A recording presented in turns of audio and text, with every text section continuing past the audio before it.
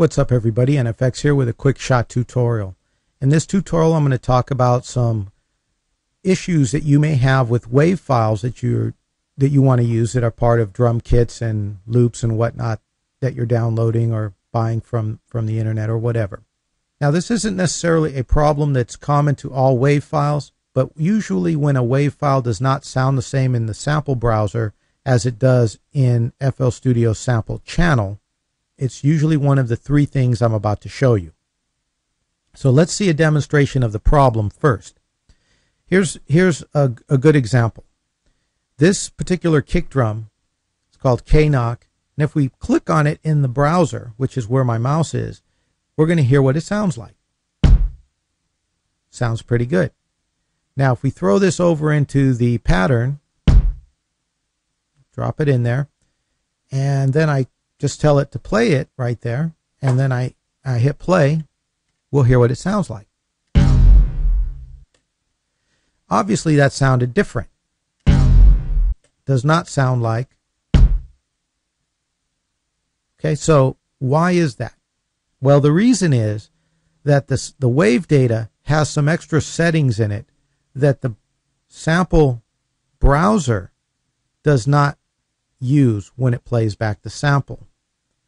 The sample channel does use these particular settings, so we need to go in and clear off these settings so that it sounds the same.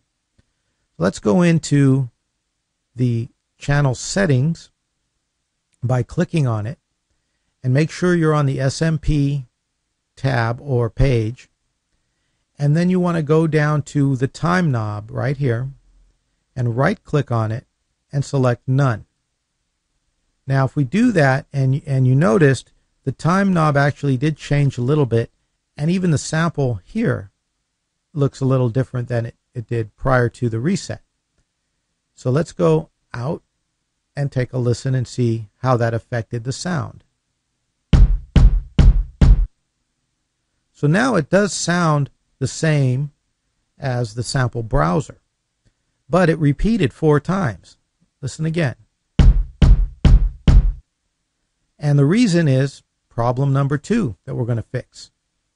And that is that if we look at the sample data down here, you can see these red lines. That indicates that there is a loop point, a loop start and a loop end, and we need to tell it not to use the loop points. And that setting happens to be convenient right on this same page right there. If it's lit up, it means it's using the loop points. We don't want it to do that. We'll click that. It will not use the loop points anymore. Now let's take a listen. Great.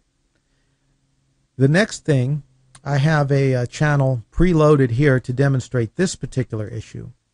If I bring this one up, and in the browser it sounds like this, and I'm going to tell it to play, same sample. I'm going to tell it to play. Let's hear what it sounds like. Sounds different. Sounds deep and full there. Sounds higher and weak once we put it in here. That's problem number 3. In order to fix that, you can check the time and the loop points if you need to, but if it still has a problem, go to your miscellaneous tab and go check the root note down here. And all you need to do is hit reset, and I can see this root note is set to C4. When I hit reset, it's going to reset it to C5, which is where it should be. And now when I hit play, it sounds just like in the sample browser. So there you go. Those are the 3 things you need to look for. Time knob reset, use loop point setting, and root note reset. Those 3 things are going to fix problems you have with your WAV files not sounding the same from the sample browser into the sampler channel within a pattern. So that's it for this tutorial, but before I go, I want to tell you about warbeats. Warbeats, we have a good user forum community there, very friendly people. We have file areas with remakes, other types of project files, user-created project files, many drum kits. If you need drum kits, stop by. We have beat feedback system. You want feedback on your beats, stop by. And a bunch of other stuff, interviews, articles, etc. Chat room, all that stuff. So come by Warbeats, see what we have to offer, see if it's good for you or not. And in the meantime, this is NFX saying, I'll catch you guys in the next tutorial.